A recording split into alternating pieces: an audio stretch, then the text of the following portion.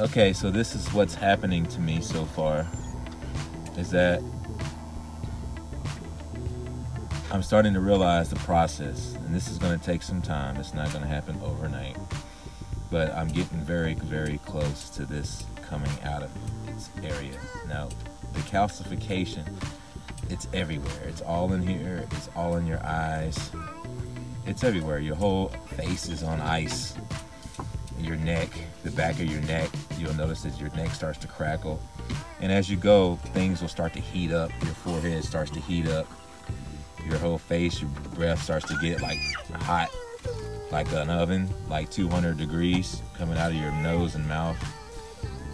And you can differentiate between blowing cool air or not, which is amazingly drastically different in temperature, which I'm finding out.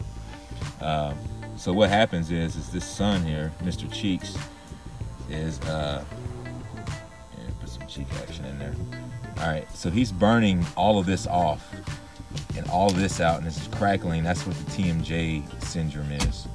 So it's all liquefying itself in the water solubility of my face and my body, and it's pouring out of my face in a very sticky manner.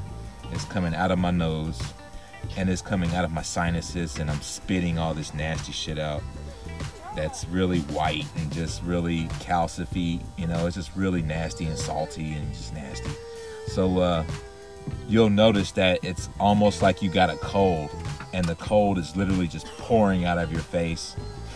As in right now, I don't have a cold, but I feel like I do, because it's coming out, and it's very exhausting. It makes you very tired, and there's a lot of melatonin release in the process, which means that he's just working on you. It means you got to go to sleep, because when you go to sleep, your body rejuvenates itself and repairs itself. So hand in hand, you will notice all these things happen. If you start feeling tired, that means that you're getting somewhere. You sleep it off, and essentially all of this is going to come out of all of these cavities here, out of the eyes. I noticed that it's getting thicker and thicker, and I used some of these, which I wanted to surprise you.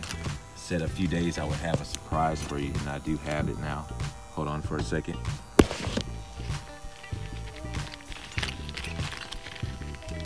Get it now.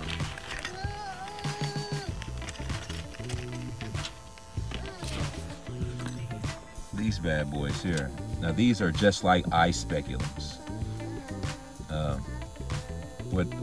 What you can do is you can go to Home Depot and you can get a wire that is like it, and you can get like a copper wire or anything and bend it to the shape, and screenshot it if you want, just to take a look.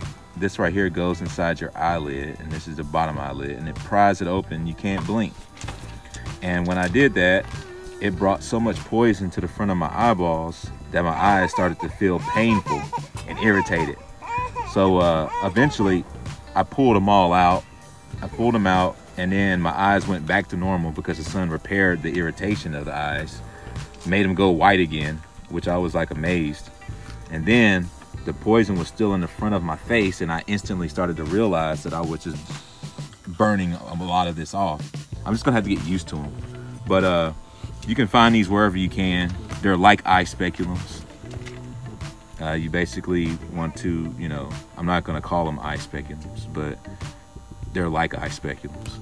And you want to use whatever you can to keep your eyes open, even without you doing it, because you might want to do hand spirals while you're doing it. But if you have to pry your eyes open with your fingers, just do what you can. And it brought a lot of the poison to the front of my face, and I instantly got the relationship as to what's actually happening inside of here. So it just rushes out. It's like, oh shit, it's not blinking, you're not blinking, oh. It just all comes out like a big glob of just nastiness right into the front of your eyeball. Like, it makes your eyeball feel like it's a rock, like super heavy. So then after that, you pull them out. Well, I had to pull them out because I'm just now getting used to them. I pried my eyes open with my fingers, like so, and it just comes pouring out like in the most nastiest of thickness of globs coming out of my face, and it is just the most nastiest of the most nastiest. So it's pretty exhausting, but I'm gonna keep going because I believe in myself, and I know that I can do this. and you should believe in yourself too.